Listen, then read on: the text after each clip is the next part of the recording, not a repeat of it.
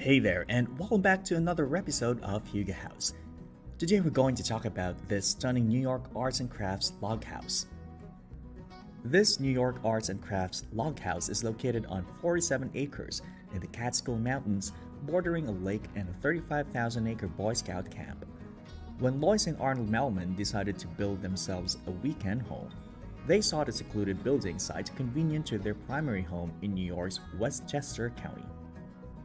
That is when they found 47 acres in the Catskill Mountains. The wooded property prompted Lois to recall their city-dwelling father's desire to retire to a cabin building in the mountains. Her father passed away before he could fulfill his cabin building dream, but the couple committed to building a log cabin building in his memory. They took his wood cabin dream a step farther. Rather than building an ordinary wood cabin, they decided to build an arts and crafts style wood cabin. The couple chose Green and Green's Blacker house as inspiration. The California home built in 1907 wasn't logged out, used wood extensively on the exterior.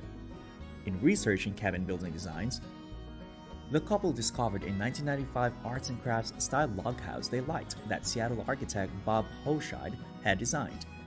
They contacted the architect, and he agreed to design their log cabin retreat. Hochschild visited the property and took inspiration from the surroundings, using as a starting point the Blacker house and Green and Green's Gamble home design. The cabin building process took about a year, with ideas passed back and forth through email. A notable feature of the cabin building is its wide overhangs. They emphasize the low profile of the home, which mimics the silhouette of the Blacker house. The arts and crafts log house have no upper level, so they added a 1,000 square foot guest house just steps away from the main log house that functions as a second story. The guest house is connected by a breezeway and angled to provide a view from the main log house. The architect told the owners that they would want to be able to look at the guest house when they were sitting in the main house kitchen and see what they had designed. The log house also influences architect Frank Lloyd Wright. Wright believed that whatever you build, you are communicating with nature.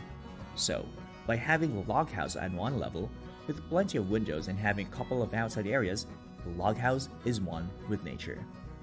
The New York Arts and Crafts log house sits on top of a 1,200-foot mountain, accessible by a half-mile driveway that winds up through the woods. The Melmans looked at several nearby log house companies before settling on Esmeralda Log Homes, which is located just across the border in Honesdale, Pennsylvania. They chose the log house company's eastern white pine logs, which were milled to full round at 12-inch diameters. The logs extend into the log house to define interior spaces, but without enclosing any, while leaving everything else in the home wide open except for a framed wall that forms the laundry pantry and another for the entertainment area that is located outside the master bedroom. Thank you for watching this video, and please do drop a like because it would really help our channel grow. And also, subscribe to our channel. We'll be featuring different houses every single day, from local homes to tiny homes to vacation homes and to other inspiring home ideas.